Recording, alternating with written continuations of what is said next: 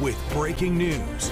CBS News sources say the Dighton man arrested at gunpoint by federal officials last year is ready to plead guilty to leaking classified secrets.